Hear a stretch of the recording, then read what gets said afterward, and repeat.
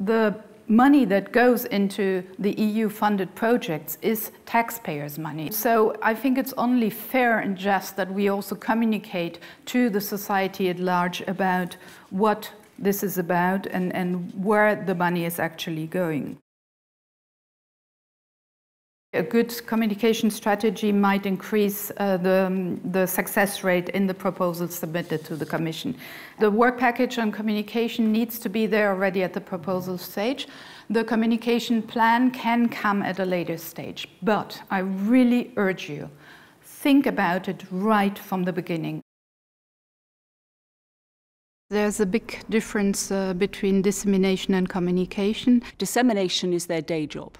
Dissemination is about the production of papers that can be presented to peer-reviewed journals and ensuring that those are published. Communication is to inform and reach out to society. It should be addressed to multiple audiences that go beyond the project's own community, while the audiences for the dissemination are the ones that may use the results. We've tried in the grant agreement also to make this split and be very explicit. So we have different paragraphs. We have the paragraph 38.1 for the communication aspect and paragraph 29 for the dissemination aspect.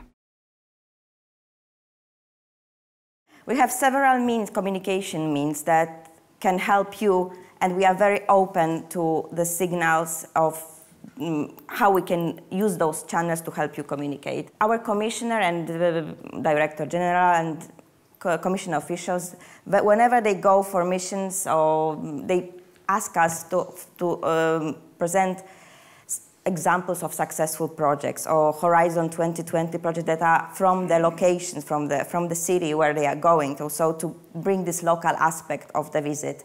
And they are very eager to visit you as well.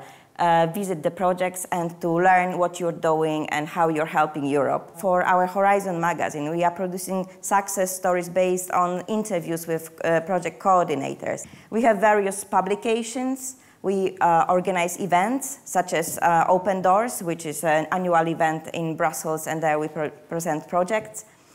We have audiovisual products like Futuris, which are featured in Euronews. We have applications. Now it's the budget for results. It's a map with EU-funded projects showing to our citizens what Europe does and how the money is spent and what are the results. And last but not least, the social media. We all ask you to tweet. We have the Horizon 2020 Facebook and Innovation Union. We are very active on Twitter.